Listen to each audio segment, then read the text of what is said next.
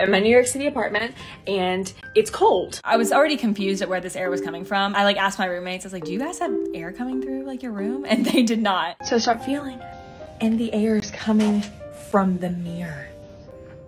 Okay, and I realized the mirror moves. Let me show you what I found in my New York City bathroom.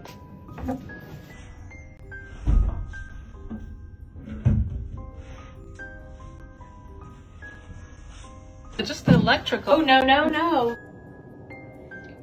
There's a room back there. No way, no way. Wow.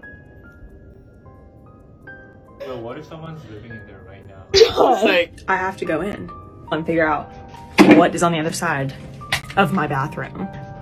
Like, what if someone's living in there? When we first saw it, they were, like, John and Julia were obviously freaked out, but John tried to talk me out of going the whole time. Do you think my hips can fit through here? Okay, are you ready? I really don't think. John, are you gonna be there for me or not? I'll be here. Ready? Yes. I was firm about John staying at my mirror, like at my sink for me. And I told him, you know, if I'm not back in 5 minutes, if you don't hear from me in 5 minutes, call somebody. Otherwise, like, I'm good. Okay, John, stay right here. You're in the other side of the dimension. Go onward. Okay, I'm scared. Honestly, there was never a point where I second guessed going in until I was like maybe in the wall.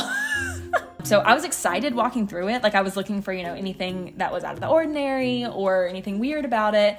But I did find myself having to remind myself that there could be somebody. Smell something dying.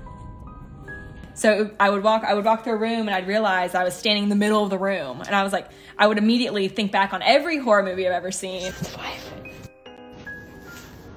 And every like CSI show. And I would like turn around like to make sure I'm paying attention in all directions. It's freezing in here.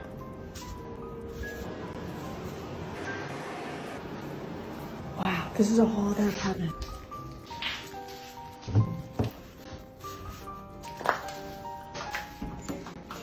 Okay, great. I'm gonna go ahead and lock this door. Made it out alive.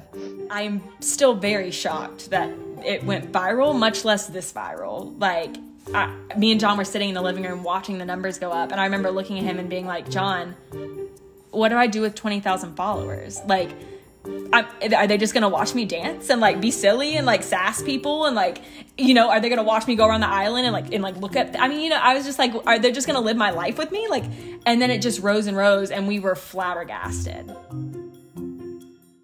It's open, it's pretty, it's got, I love our apartment. If I thought it was haunted, we'd be out. But right now, if we can just rectify this thing and like maybe just have one point of access to our apartment, and that'd be the front door, like I think I'm down to stay. My landlord's getting a really fun phone call tomorrow. Hi neighbor, how are you? Oh, no.